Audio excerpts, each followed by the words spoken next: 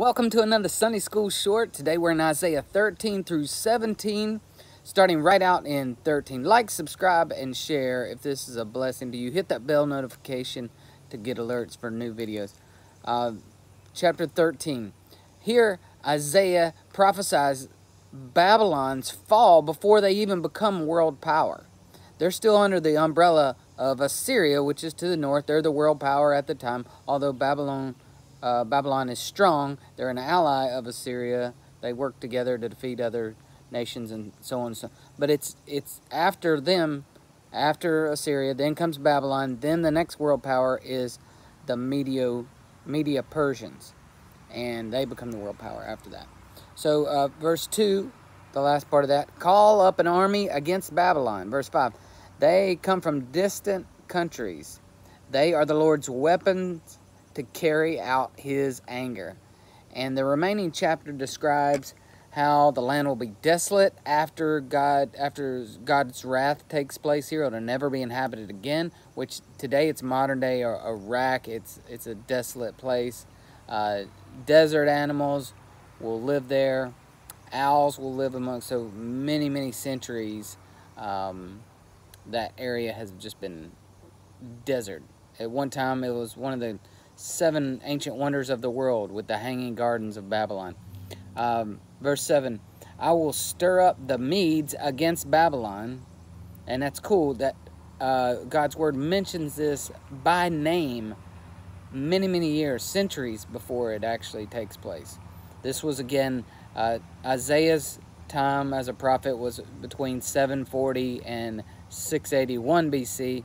And Babylon didn't even become a world power until around 600. So really cool. Chapter 14, Isaiah 14, verse 1. But the Lord will have mercy on the descendants of Jacob, that being Israel and Judah. He will choose Israel as his special people once again. He will bring them back to the land they once settled, or bring them back to settle once again on their land. Nations from around the world will help them, it says. The last part of 16, it says they will taunt. After this defeat of Babylon, they will taunt the king of Babylon in his defeat. Can this be the one that shook the earth and made kingdoms of the world tremble? Verse 20, you will not be given a proper burial. Again, talking about the king of Babylon, for you destroyed your nation and slaughtered your own people. This is what the Lord says, verse 22, I myself have risen against Babylon. Then it switches gears to talk about Assyria, and then the people, the Philistines.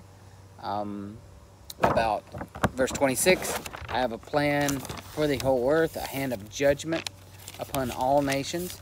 So he's going to destroy these people that have continually destroyed Israel and Judah. And then in verse 30, talking about Philistines, I will wipe you out with a famine. A powerful army comes down like smoke from the north. 15 and 16, Isaiah 15 and 16 is a message about Moab, which was a neighboring nation. They're also attacked by Assyria. It says different towns and places will be leveled, totally destroyed. The last part of 4, the bravest warriors of Moab will cry out in utter terror. Verse 8, a cry of distress echoes through the land of Moab. And then chapter 16, when oppression and destruction have ended and enemy raiders have disappeared, then God will establish one of David's descendants as king. Sound familiar? If we rule, he will rule with truth and mercy. He will always do what is just and be eager to do what is right. That is, again, a prophecy of, an Old Testament prophecy of Jesus here. It continues to talk about Moab and their lack of resources in the remaining part of the chapter. Verse 9 of chapter 16. There are no more shouts of joy. They will cry out for the gods in their temples, but no one will be able to save them. Verse 12. Make sure you are crying out to the one, the only one that can truly save you. Don't go in other outlets, other directions. Cry out to the one that can save you from the little things here on earth and also from eternity. Within 3 years, the joy of Moab will be ended. Only a few of its people will remain alive. Verse 13. And a guy called Tiglath-Pileser, he was king of Assyria. He was the one that wiped them out of Moab in 732. So the people then, at that time, saw prophecy fulfilled right before their eyes. Pretty cool. Chapter 17 today is the message for Damascus, which is Aram, Damascus being the capital, and also Israel. The city of Damascus will disappear, it says in verse 1. And then it goes straight into Israel. In that day, Israel's glory will grow dim. Verse 4, verse 6. Only a few of its people will remain left. And we talked about that, the remnant.